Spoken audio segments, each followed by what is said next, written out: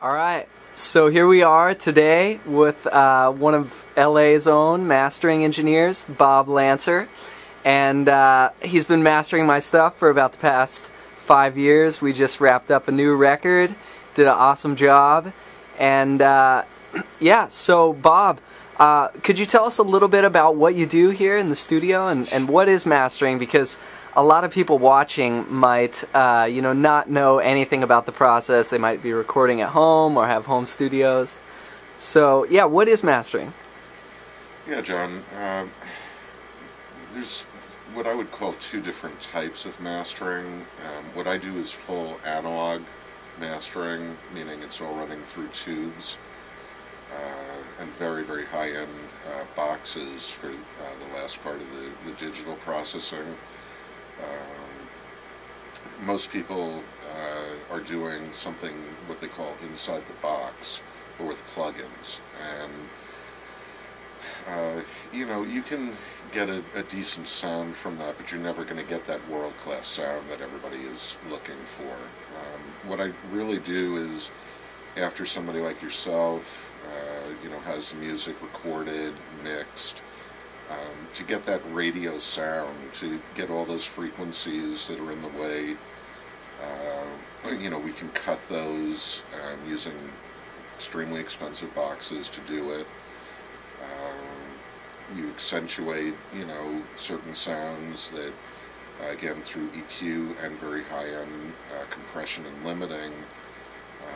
Again, the overall idea is to get that amazing sound, that what they call the radio sound. Even though, I work with literally some of the biggest people in the world, one of the things that's important to me is that this is an indie world. And for somebody like yourself, in some ways, I take even more pride. John, all of my other clients who are indie, get the same amount of attention. I try to teach them about what they can do in their mixes to take the best advantage of what Class A full-on analog mastering can do to make your sound really amazing. And he does it. I mean, he's taken my mixes that are just, they sound great, but I mean, by the time he's done, it sounds like a lot of money went into it. So, yeah, and you, who are some of the artists, I mean, you've worked with or have come through your studio over the years? Well, the biggest artists would be people like Michael Jackson, Snoop Dogg, Neo. We've had Kiss, The Who, Nora Jones. And then all the way down to indie artists, people coming up. Well, I don't say down.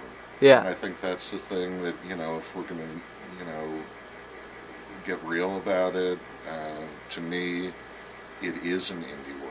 I recognize this long before when all the majors, were putting out the singles and doing the radio promotion. An indie artist is what this world is about. I think it's imperative and of the most importance that people realize that everything can be done in a home studio at an extremely high level. It doesn't mean that you can master. It's the one area where you still have to come in, because it's not just the equipment, it's not just the $250,000 pair of speakers to be able to hear things so accurately, to be able to adjust them, but a mastering engineer's ears is what you're paying for, and it's that sensibility, especially the fact that people, unless they dedicate their entire lives to mixing, they still may not get everything right. And what we're trained to do is to take the artist. That's why I make no differentiation. That's why nobody gets any less care or less concern. I applaud the indie artist, and I actually, in some ways, take more pride in making an indie artist successful who doesn't have any radio promotion, doesn't know anybody, but their music sounds so amazing that they become incredibly successful.